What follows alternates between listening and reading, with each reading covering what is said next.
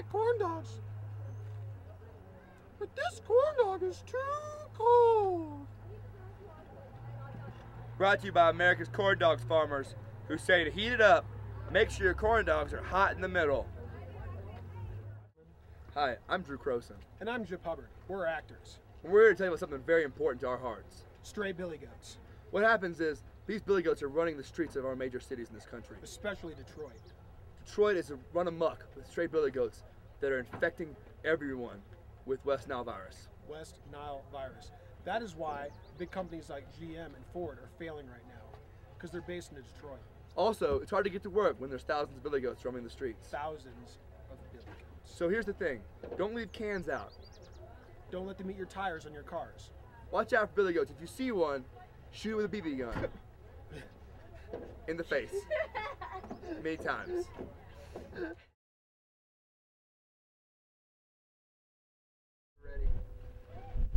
I like to eat David sunflower seeds all at once. You gentlemen are ready. Hi, I'm Drew Croson. And I'm Jip Hubbard. We're actors. Yeah, we are. We're here to tell you about something important today. Anthrax-infested paper planes. Paper planes are hard to throw. And if they have anthrax in them, they can be deadly. They might kill you, and also they might not fly very far. And if they're not folded right, they're going right down to the ground. Making you a source of ridicule and death. But if you have anthrax on your paper plane, you could kill everyone in the room. Like that. Like that. So make sure you clear your paper planes of anthrax. It's a white powder. It's not rock climbing chalk. It's anthrax. Thanks.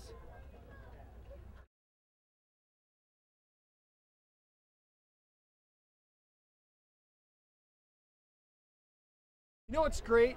Sea-Doos. You know what's even better than just regular Sea-Doos? Sea-Doos with oranges.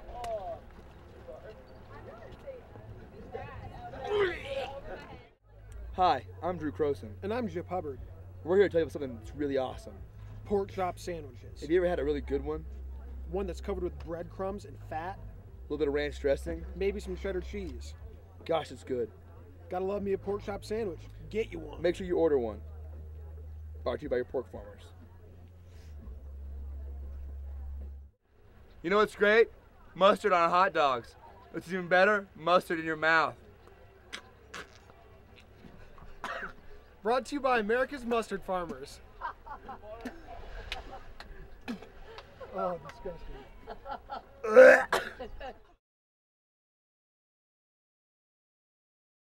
My eyes are about to start watering. Hi, I'm Drew Croson. And I'm Jip Hubbard. Gosh, it's bright. We're actors. Yes, we are. You know what's a bad idea, Drew? What? Bacon-flavored potato chips. Ooh, gross. I want to throw up right now. Do you ever think about making bacon-flavored potato chips if you work for Frito-Lay Company? Don't do it. Don't. That's disgusting. I can't even open my eyes. I'm about to start crying. so sad about these potato chips. Why would you do that? Bacon's good on baked potatoes. Just let it be bacon. But bacon flavored potato chips is just ridiculous. Let potato chips be potato chips, not bacon potato chips. Why would you want a potato chip flavored chips. like meat? Potato chips. Would you eat Disgusting. a pork flavored potato chip? Would you eat your dog if it was made of bacon? Answer, no. Would you eat a chicken fried steak flavored potato chip? No. That's gross. But if it had gravy on it, maybe. Would you eat a potato chip that tastes like ketchup? Yes, they do in Canada. They do? Yeah, That's they have them in Canada. That is gross. That's gross. Would you eat a potato chip that tasted like corn? With like a corn chip? No, like no. It tasted like corn. Like with butter? Right. No. No, that's gross. Answer is no. Would you eat a potato chip that was made of a pickle?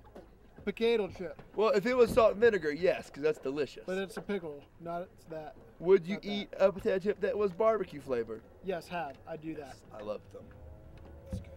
This is brought to you by the potato chip companies of America. I can't open my eyes. I'm watering. My eyes are watering.